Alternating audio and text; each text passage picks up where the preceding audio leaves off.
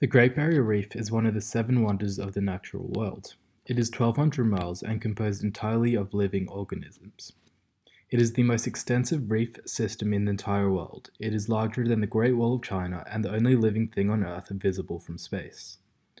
The reef is a breeding area for humpback whales migrating from the Arctic and is also the habitat of a few endangered species, including the dugong, the sea cow, and a large green sea turtle. In recognition of its significance, UNESCO listed the Great Barrier Reef as a World Heritage Site in 1981. Why is the reef in danger? Changes in the ocean are becoming more and more drastic. If the world continues the path it is taking without any drastic change, humanity might lose the Great Barrier Reef. Since the 80s, 50% of coral on the reef has died due to coral bleaching. Bleaching doesn't directly kill coral, but it weakens them severely, often later leading to death as they become more and more vulnerable to disease.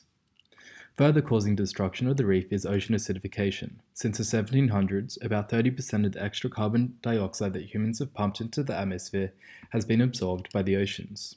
This changes the ocean's chemistry, making it more acidic, which makes it harder for corals and other marine animals to build their calcium-based skeletal structures.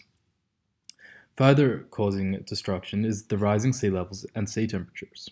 The fast-moving changes caused by climate change mean that shoreline plants and animals don't have time to adapt to changes in sea level or temperature. While sea level has risen and fallen over thousands of years, climate change means it happens much faster, so life isn't able to adjust as quickly as it should. Further factors affecting the destruction of the coral reef are climate change, poor water quality, coastal development, and fishing. What is currently being done to preserve the reef?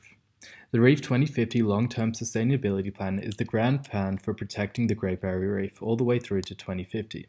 It's how the Australian government answered the UNESCO World Heritage Committee's concerns that it would otherwise put the reef on its list of World Heritage Sites in danger.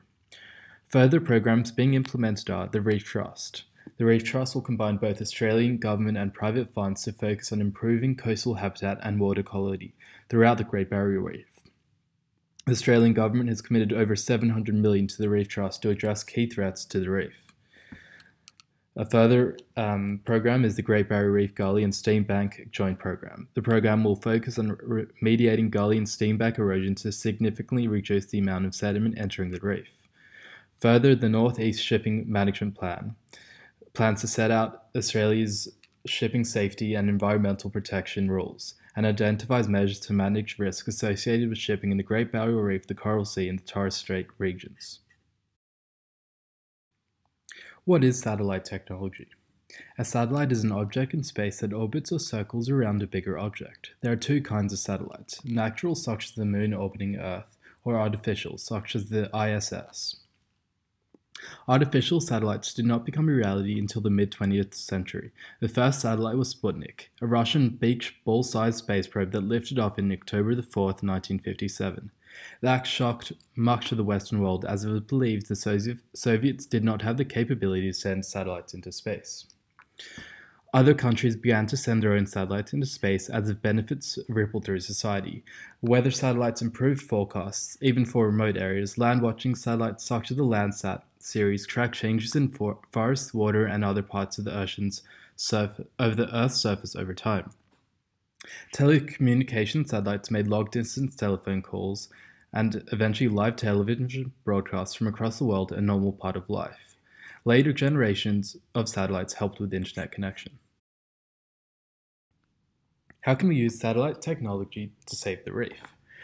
What is being done now for the reef is more focused on preservation rather than detection. Using satellites will help allow the reef to thrive and overcome the mass coral bleaching, combined with our 4-step group intervention.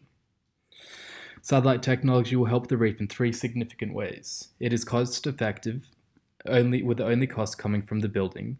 It detects irregularities in marine species to identify at-risk species. And it detects pollution sources instantly, increasing the speed of action. The traditional disadvantages of using satellites were the high costs associated with building and launching the satellites.